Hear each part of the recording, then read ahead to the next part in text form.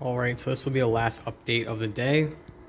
So all the mollies look good. I have tons of babies in there. I have to count again. I think I'm at around 20 in the tank, not including 5 or so other fry that were in there before I even started dumping these fish in.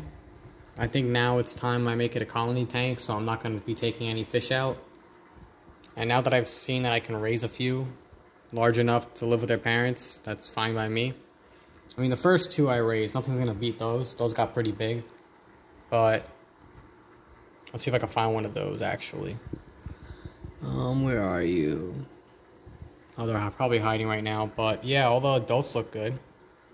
And all the babies are getting chased a little bit. They're not really getting chased much. So, I don't know. I think if I keep everything well fed, like, there's babies everywhere. Like, literally.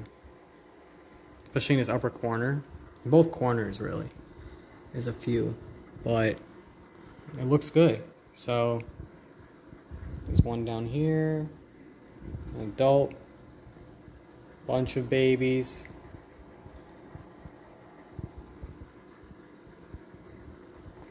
I'm going to throw in some food for the babies in a second, and I wonder how many of them are going to come out, but yeah, I also saw the albino earlier, again, so that fish looks definitely albino, but haven't seen it for a little bit now, so a few minutes.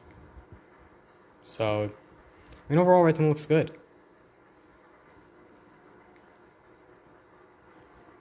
I guess it's finally a colony tank, so that's good news. Plus, no ick on any of the fish from what it looks like.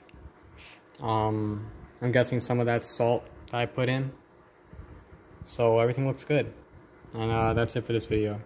Well, actually, there's one of the babies that I grew up. A little bit of algae in the way, but right there. You see him? That's him. And for scale,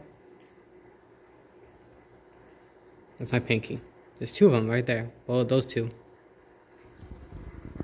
That's the babies that I grew up initially.